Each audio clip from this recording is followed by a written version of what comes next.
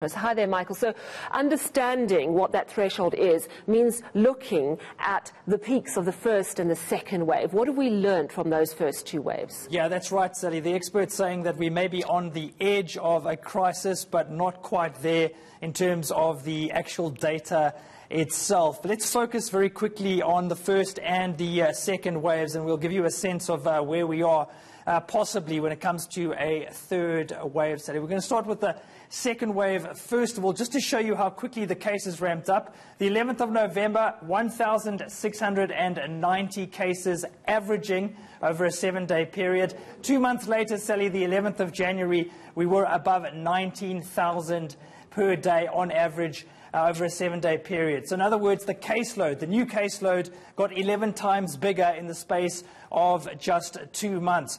Let's go to the first wave now. You're seeing the numbers there, Sally. On the 13th of May, the average around about 600, 610. It goes all the way up, Sally, to 12,500 new cases on a daily basis just 2 months later. So again, 20 times the new caseload over roughly 60 days. Now, you mentioned that threshold, Sally, in terms of figuring out whether a third wave has begun. Essentially, the threshold is 30% of the peak in the second wave. And we did the maths, Sally. The threshold for a third wave would be around about 5,600 cases per day over a 7-day period. So averaging around about 5,600 cases per day. At the moment, we're averaging about 1,950 cases. So roughly, Sally, we are around about a third of the way to that threshold. So we've still got some way to go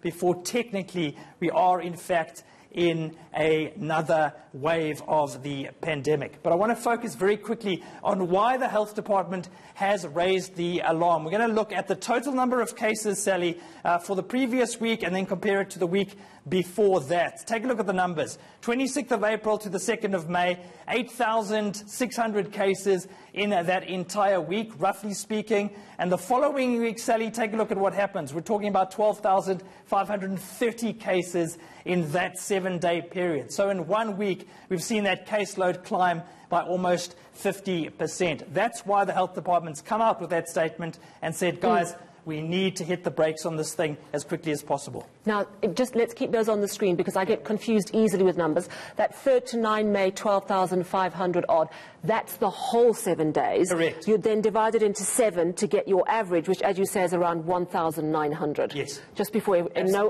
we don't want anyone to freak out. Yeah. And the worrying danger point is when we're getting close to between 5,000 and 6,000 daily cases over a 7-day period. So that would be 6, 12, 18, 6 sevens are 42.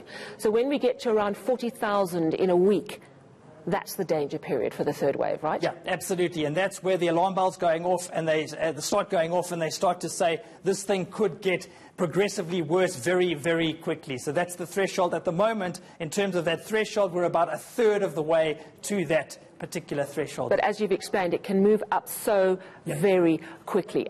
We are now seeing spikes in several provinces. The Free State is already in its third wave. Correct. The Northern Cape, I think they said, has actually never really come out of its second wave, and now it's jumping again. So it's interesting that we're seeing particular concern. Obviously, we're seeing spikes everywhere, but the rural provinces are a bit worrying. Yeah, I want to take you through those numbers quickly, Sally, and you'll get a fright when you look at the Northern Cape, in fact. We're going to look at the week ending on the 9th of May, compare it to the week ending on the 2nd of May, and take a look at these increases. The Western Cape, 39%. The Northwest, just above 40%. Limpopo, Sally, 47%. Gauteng, which was once the epicenter and dominated the headlines, 63%. Maybe not surprising, but the Northern Cape is the top province in this respect.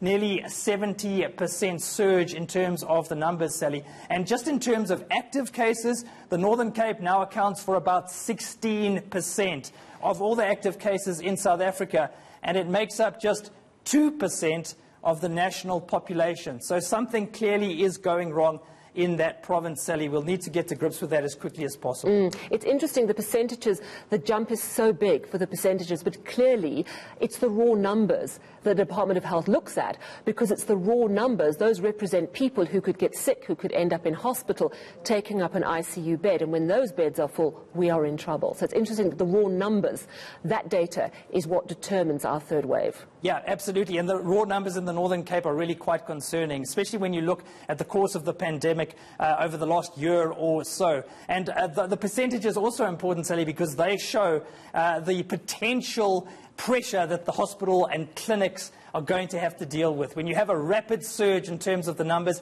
that spells trouble, because we're not always certain that those hospitals and clinics have the capacity to deal with a large amount of pressure in a small amount of time. Yeah, so that shows the speed with which it is coming at us. Thank you so much, Michael Marillier. Those numbers tell us a very important story.